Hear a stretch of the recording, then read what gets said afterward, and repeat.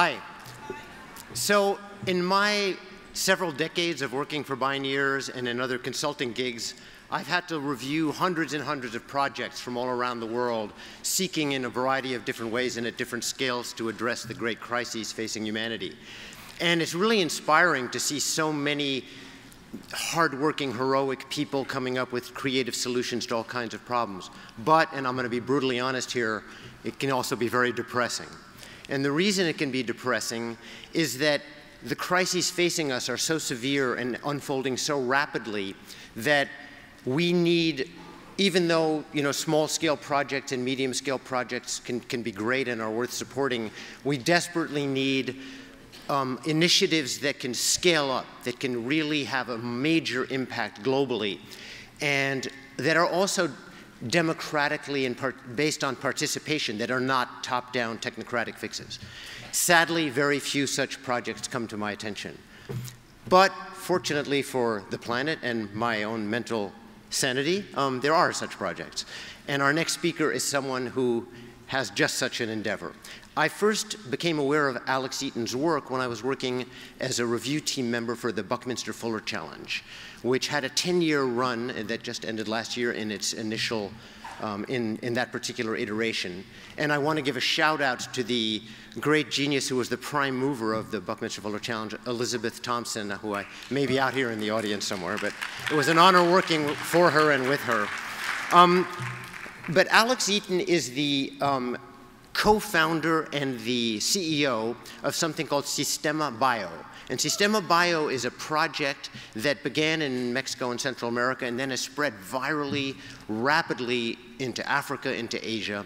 And it's a patented biogas system that takes animal, human, and agricultural waste and converts it into energy and into fertilizer.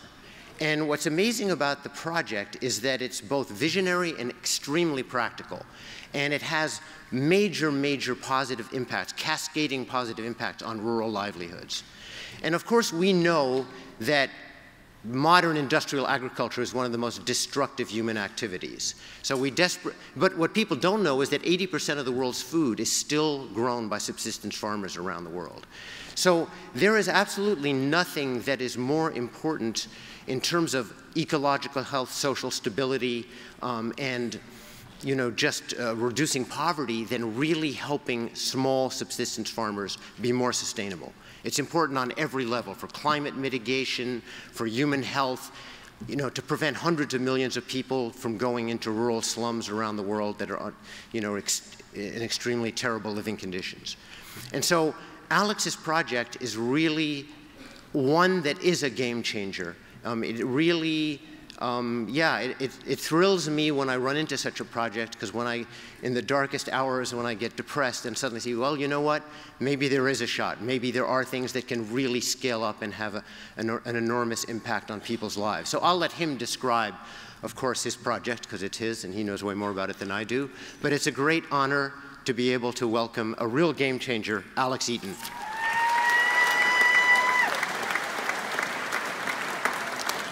Wow, this room is huge. Bioneers, hi. Thank you for creating such a beautiful space, for sharing ideas. I'm Alex Eaton. This is Sistema Bio. I want to explain to you a little bit about the work we do with small farmers. So for us, anybody here like small farmers? Yeah. All right. Small farmers for us are farmers that are family-based, they're locally based, they're community-based. They're intimately working a small piece of land, but together, that patchwork of small farmers is actually managing the majority of arable land on Earth. We help small farmers transform all of their waste into clean, renewable energy and organic fertilizer.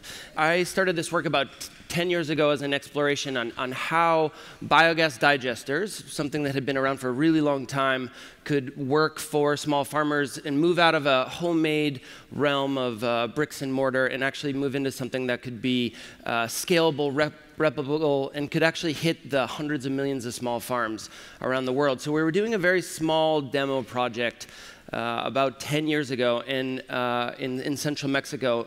And this young man named Enrique came up to me and he said, I don't want my mom to be sick anymore. She cooks 6 to 8 hours a day over an open fire, and she has to go to the hospital all the time because her lungs are filled with smoke. They're really sort of basically have this inflammation. And this is what we had really thought about. How do we convert waste to energy so people don't have to cook over wood fuel? But then he said, I also haven't seen my dad in 5 years. He migrated to the United States to work when our farm wasn't making enough money. And I really want to make enough money so that he can come home. If I don't, I'm probably going to have to migrate too. So that challenge was a really, really sort of important and huge, basically, call out for us. So we installed a system with Enrique. We gave him a 10-month loan to pay that system off. And basically, within a month, his mom was able to remove wood fuel from their kitchen. She not only was cooking for the family, but they also make this delicious yogurt that they sold locally. The organic fertilizer was used in his fields that he had basically had to abandon because they couldn't afford synthetic fertilizer, chemical fertilizer inputs. He increased his yield. That fodder went to the cows. They were able to increase their milk production. They reactivated this small orchard that they had of small indigenous fruits in central Mexico, which they added to the yogurt, and they started selling more yogurt, producing more food. The next season, he paid off the loan a couple months early. The next season, they planted twice as much crops as the year before, and Enrique's father was there to help them harvest back at the family farm. And what I learned in that time is that the object, the technology, the actual sort of literal intervention that we had very little to do with this broader spectrum of how small farmers are integrated both in our larger economic and social structure. And so over the years, that really helped influence us and the people we work with. And I could tell you about a man running in Kenya, running a new milk cooperative to empower small farmers, a woman-run dairy in India, which is actually a really phenomenal advancement, using this technology, making their resources go a lot farther. And so now today I can say that we've done that 30,000 times around the world. And yeah, and there's a lot of amazing stories. They're quite different. They're quite unique because small farmers inherently are so different, unique. They have all these different stories, but they all sort of fall around a couple central themes. So we have enough data points to say that this technology, this approach, could lift 2 billion people out of poverty. And the externalities of that would be reducing greenhouse gases. It would be essentially converting waste to energy, and it would be building a deep, beautiful soil for these farmers to continue to work in. So 2.5 billion people live on small farms. That's 1 in 3 people. That was a surprising fact for me because I actually grew up on a small farm, and it was a little weird to be the stinky kid that had to work harder than his friends. There weren't a lot of small farmers in our community, but the small farmers that we did work with were some of the closest friends to our family because we shared this ethic around environmental sustainability, how we were connected to the earth.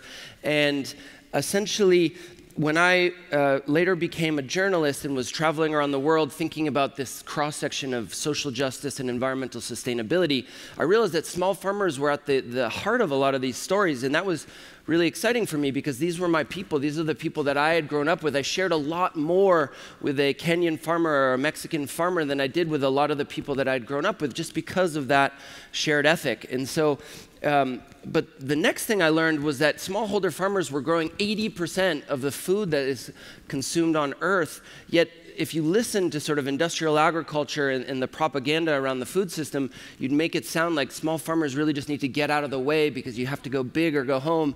And so that was an amazing realization. This is a really important group of people. However, they're the group of people most likely to go to bed hungry. And that irony was something that really started to bother me early on.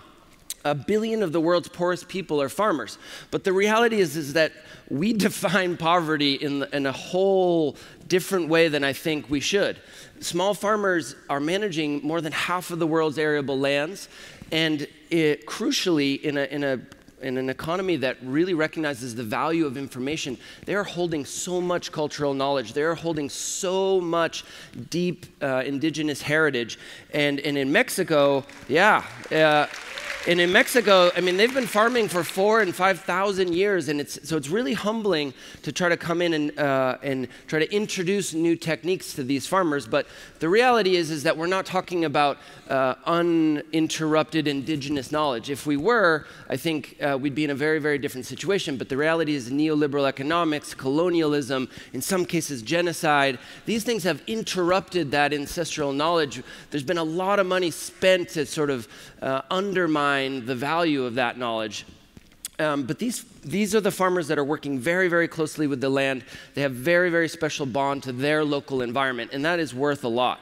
And they're not poor.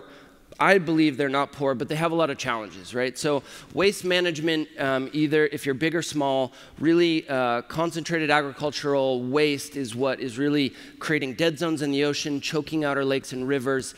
Most small farmers are still cooking over an open fire. So that's what we've done for millennia, 3-stone fire. So they're spending a lot of money and time to collect that wood.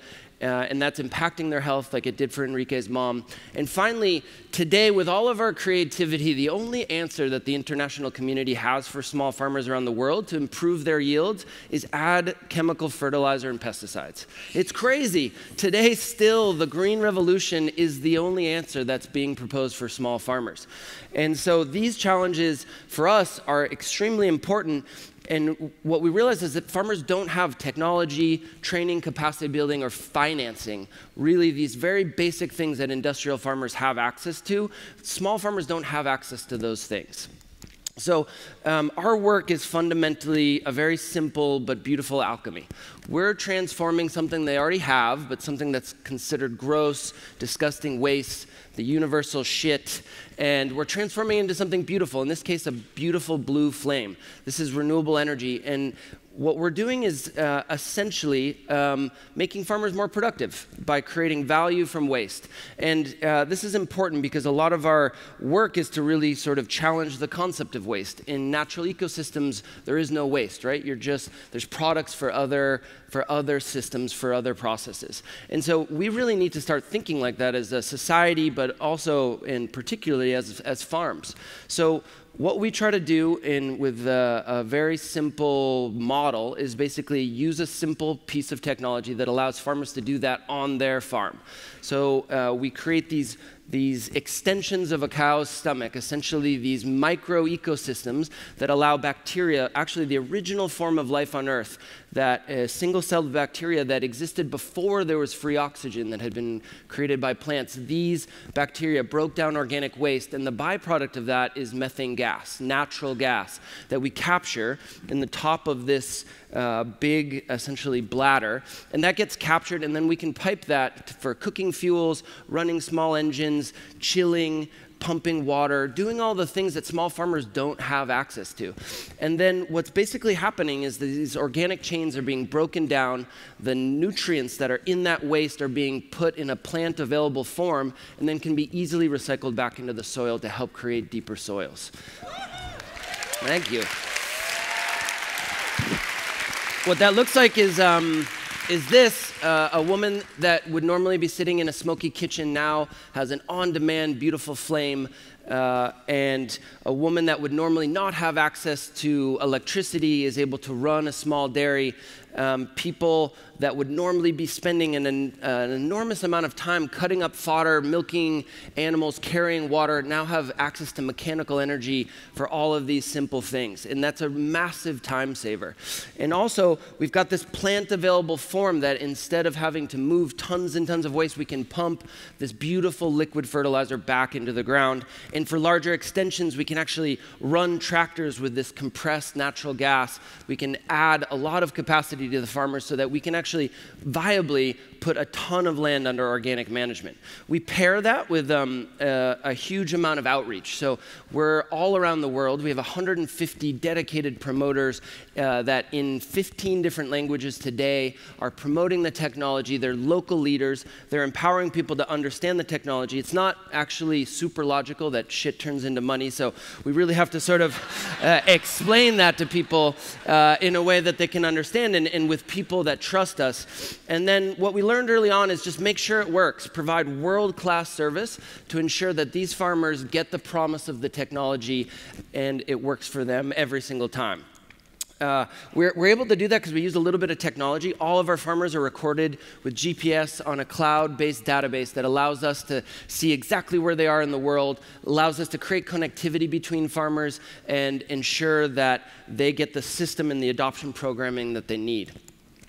Now, we realize that we can't try to change the world by putting ourselves into the same financial framework that farmers have been exposed to this whole entire time. When we started in Mexico, the average interest rate for a loan for a small farmer was over 100% annual.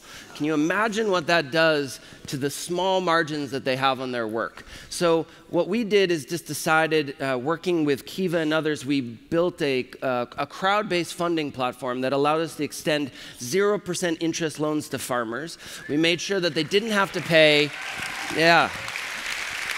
I wish I had access to zero interest loans too, but this in this case is really make sure that they don't have to pay when they're buying seeds, they don't have to pay when they're buying school uniforms. We really try to dive into farmers' lives and extend the payment program so that they could actually be paying only with the savings that they had. We actually try to make sure that they're cash flow positive right from the very, very beginning. And then when they pay off the equipment, that means that all of those savings can be reinvested back in the farm.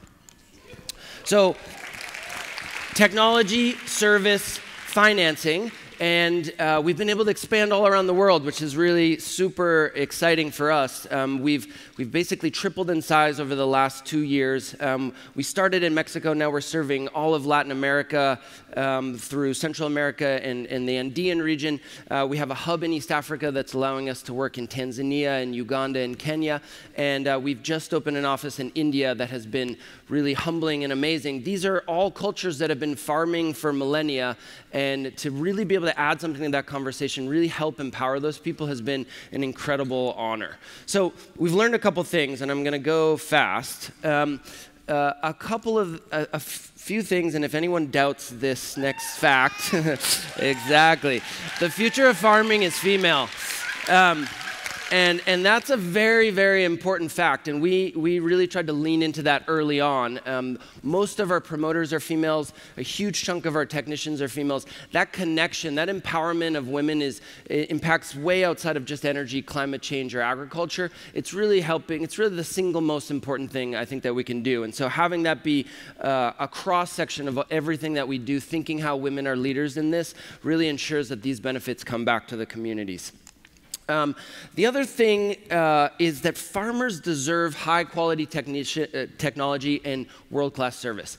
There's a whole school of thought within development, which is let's just let the markets take care of it. And neoliberal economics basically will let you know that small farmers and the poorest people will be given really cheap stuff. The Walmart model, right? Something that is inexpensive but breaks really easy. And growing up on a farm, that's not what we valued. We valued things that lasted a really long time, things that you could repair yourselves. And that's really what farmers and really the poor in general need access to. It's not cheap goods. And the most important thing, and actually part of the title of this talk, is that you really need to connect with people's hearts, you need to connect with culture, and you need to do that by being really open to integrate your work and see how it fits into other people's cosmovision, other people's worldviews, and into their culture.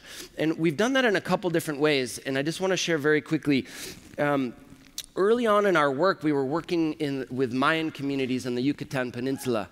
And it's really an amazing culture and an amazing group of people. And they were calling the system El Nuevo Fuego, the new flame. And I was like, wow, the new flame. In Mayan culture, the flame is the grandfather of grandfathers, right? The original essence, the original being. So thinking about creating a new flame was a really powerful concept. And in this community, they actually had a legend around a dragon that had come out of a cenote. And in their legend, it ate babies. And I didn't really love that part. So we started rethinking some of the methodology.